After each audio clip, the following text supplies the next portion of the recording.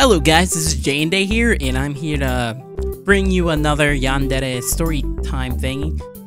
I've done this before. It's been like, what, a year, 2 years maybe, since I've done this, and a lot of, well, not a lot of you, but some of you guys have been asking or commenting that, oh, when are you gonna make another one? And I'm like, yes, very soon. I just can't find a good story to tell yet.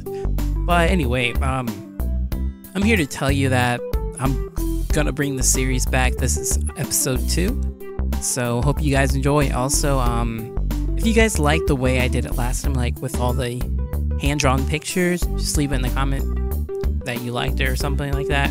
Or if you have any other suggestions for videos and stuff like that, yeah, just, like I said, just put it in the comments. Anyways, hope you guys enjoy the story, and this is a 3-part story, so stay tuned to part 2 and 3 of episode 2. I should have known better, right? I should have seen all the red flags, right? I should have never got involved, right? Yeah, okay, I admit, I stuck it in the crazy once. It's part of my dark black past that I'm a bit embarrassed about. Well, that's what happens when people don't present themselves as who they really are. When they put on the front so convincing they believe it themselves. But I definitely learned a lot from my experience. And that's led me down this path to where I am now. To where I spent the last 4 years of my life figuring out dating and relationships. So at least I have that. So it's been 4 years since I broke up with her, and she's still chasing me. She's still got me listed on her MySpace and Facebook pages, claiming we're married. For the record, we aren't now, nor were we ever married. But that's the world she lives in. She tells her friends and coworkers we're married. At parties, I've talked to girls I've never met, who knew her somehow, and they recognized me. Oh, you're so-and-so husband, aren't you?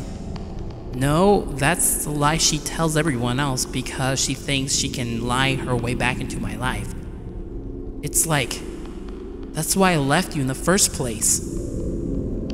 So I've got a crazy ex. It doesn't matter how much space I create between us, or how many of her email addresses I block, or how many of her social networks I preemptively block her from, or how many of her friend phones numbers I block. But yeah, you get the picture, right? The real problem is that she keeps lying to everyone until she believes it herself. And then she acts on it and tries coming around again. That's, I think, when she needs a good hard slap back into reality. Not her reality, because that's obviously not going to happen. But my reality, where I've let go and moved on. She just doesn't get the message that I'm not going to be with her again. Ever. And it's a very pathetic life she's living. And when I say pathetic, I mean it's with compassion. This poor girl, she's wasting her life pinning after me, and I want nothing to do with her. Doesn't she respect herself?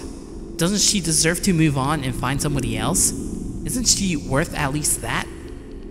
Life is too short to waste on someone who can't or won't return your affection.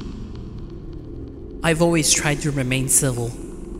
I respect her space and privacy. Not like I'm here to point her out by name, but that's just mean, not to mention immature.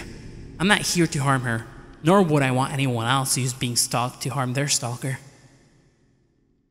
To be continued.